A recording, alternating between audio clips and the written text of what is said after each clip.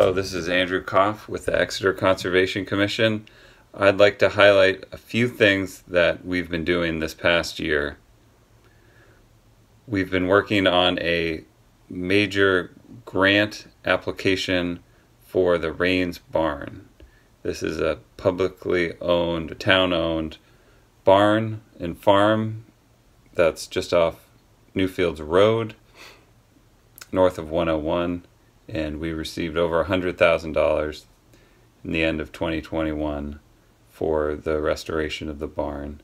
I want to thank the town for supporting it in March in our annual vote, and we're looking forward to that big project to redo many aspects of that barn and make it a more usable structure. So we're really looking forward to that. We continue to work on trails and improve our trail network to make it the most accessible and extensive trail networks around. And lastly, I'm really excited about the upcoming Alewife Festival. On May 14th, the Commission is super excited to be helping coordinate that effort, and should be a great event for the whole town and area around the river. So we're really looking forward to that. Please check out the website to learn more about the Alewife Festival. And please look for our website for more details on maps and trails throughout the town. Hi, everyone. I'm Eileen Flockhart. I'm chair of the Exeter Tree Committee, and we're going to show you a little bit about what we've been doing to keep Exeter green. We've had some tree walks in town along Swayze and other areas of town, and we've worked together hand in hand with Public Works and other folks in town to be able to plant 3 trees at the Park Street Common for memorial trees for 3 different families. We've also planted trees at Gilman Park, and we've been connecting with the school children at Lincoln Street School to begin with their green team, and worked very closely with them to create a pollinator garden, which will create some wonderful green spaces. And, basically what we're trying to do is not only plant new things, but to maintain and protect the precious green space that we have. And certainly through all the pandemic, as everybody's walked in the woods and walked along the river, we realized how precious the trees that we have are and how we want to take care of them and add to them.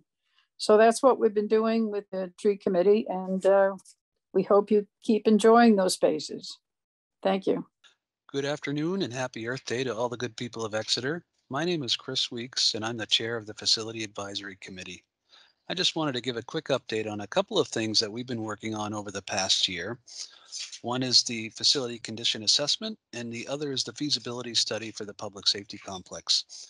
The facility condition assessment was recently approved at the town ballot and gives the town the funding to conduct a study to come up with a thorough inventory and accounting of all of the town's buildings and the state of their systems. The outcome of this report should be very helpful in helping the town and all of our various committees come up with good strategies for implementing sustainable features on the town's buildings going forward.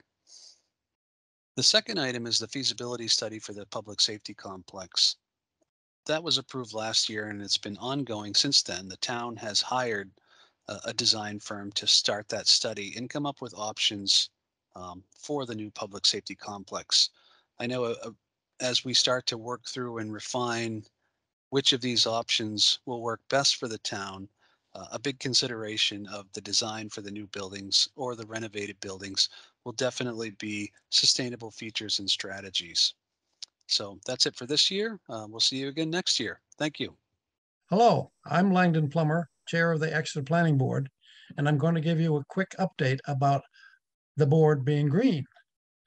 Exeter's master plan is overseen by a subcommittee of the planning board working with our town planner as an ongoing process in its implementation. And at the planning board meetings, we review stormwater management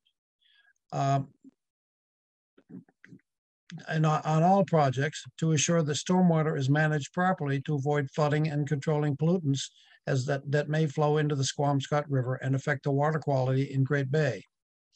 Our new wastewater plant was built as a major effort to manage pollutants that would otherwise enter the river. The street sweeper also helps control the pollutants. And another green front, the Town Energy Committee has been reviewing the future need for electric vehicle charging locations. Working with the planning office, appropriate language has been developed addressing this need. The board has recently amended our regulations to address electric vehicle charging for multifamily residential projects and non-residential projects. Electric vehicle charging readiness will be required based upon standards addressed in the regulations. Thank you for tuning in. Hello everyone, my name is Chetna Palmer and I'm the Sustainability Advisory Committee Chair, and I'm here just to give a quick recap on what we got up to in 2021. So we had, obviously with the pandemic, we were restricted in our outreach activities, but we did as before manage to hold a litter picking sort of activity and get communities to go along to the DPW to pick up some trash bags and gloves and high-vis jackets so they could do their neighborhood sort of litter pick over the month of April. And also we worked with Eleni and Lou again this year or last year over composting pumpkins. So we're getting there. We're sort of keeping the profile on reasons why people should compost and use the free service at the transfer station as well to compost all your organic matter so that the amount of waste that ends up in landfill is reduced. And also we will be at the ALY Festival as well to answer any questions and help with any activities or sustainability tips that you may need. And also we have been working with two PA students who approached us to talk about junk mail. And they did a presentation to the committee, and they're here just to give a brief insight into the junk mail situation. Hello, my name is Sonia. And I'm Aliana, and we're students at PEA. We are a part of the Environmental Action Committee, which is a club on campus, and we've been working with the Sustainability Committee in Exeter for the past couple of months to reduce the amount of junk mail in the town of Exeter. We would like to start from talking about negative impacts of junk mail on our environment. Besides the fact that we all know that dealing with piles of junk mail is truly a bother, and this is just paper from 1 week, it's also a massive paper waste. Around 77 billion pieces of unsolicited mail are sent to US households annually. 44% of those are tossed out into landfill unopened, so it's basically paper that goes straight from your mailbox into trash. As we all know, paper comes at the expense of trees. And when it comes to junk mail, it's 169 million trees, which is, for the reference, enough area to fill 37,000 baseball courts.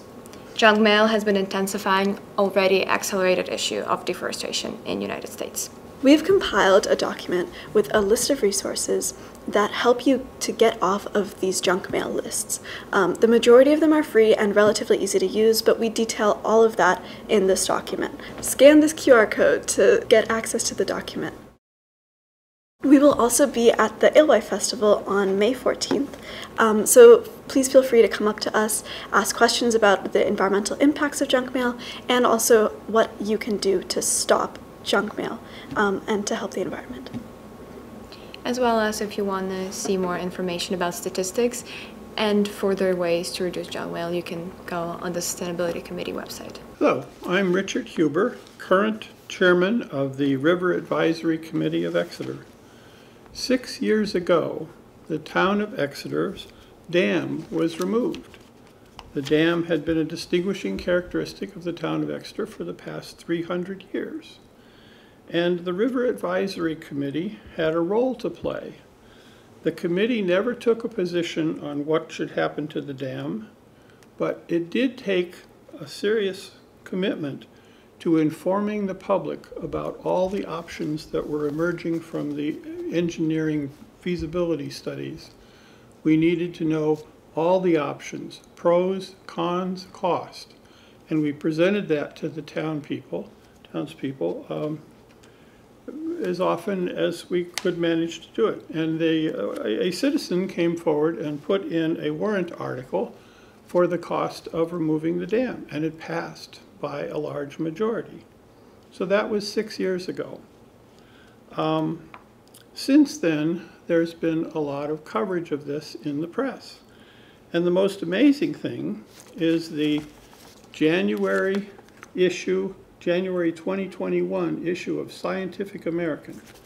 If you turn to page 22, there is a poem by Allison Deming, who is Regent Professor of Creative Writing at the University of Arizona. This poem is titled Letter to 2050, and it's all about the dam removal. How far inland did the alewife come, I wondered? The dam removed after 300 years, and in the first year then they came in a rush. Locals could hear the gulls gathering in the estuary in their joy, and the alewife swam and swam to the reaches of their ancestors, 11 miles and 300 years of appetite, for place their genes remembered and knew how to find. The Abenaki offered a welcome back ceremony, and fishers gathered, human, cat, and bird to feast. So this is the return of the alewives. Okay, in addition, in the Sunday paper of December 12th, 2021, there is a front page article that says, removal of Exeter's Great Dam offers lessons for other communities.